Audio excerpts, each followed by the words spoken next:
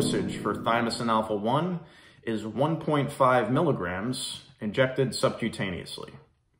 This should be done on an empty stomach, either first thing in the morning or at night before bed.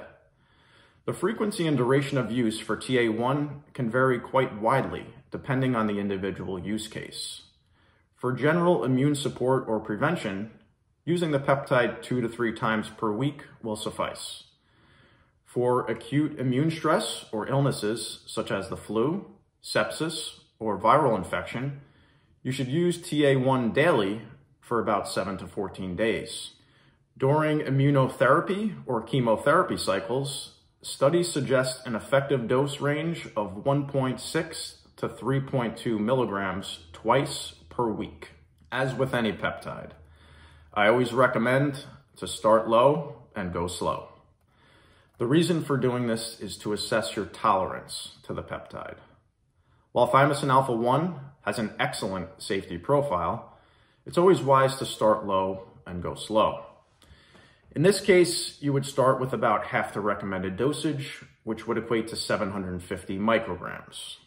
Use this amount for your first dose, and if you feel good after that, increase by 250 micrograms each day until you reach the desired level of 1.5 milligrams.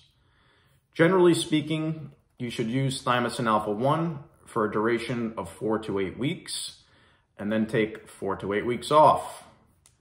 As I mentioned earlier, this can vary depending on the individual use case.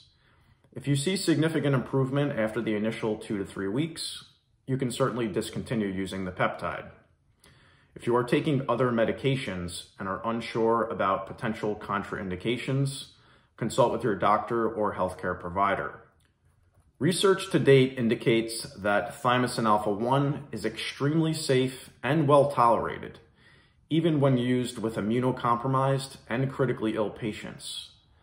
It has been used clinically for decades with a strong safety record. With that being said, mild side effects are fairly common, particularly injection site reactions such as redness or irritation. Less common are headaches, fatigue, and dry mouth.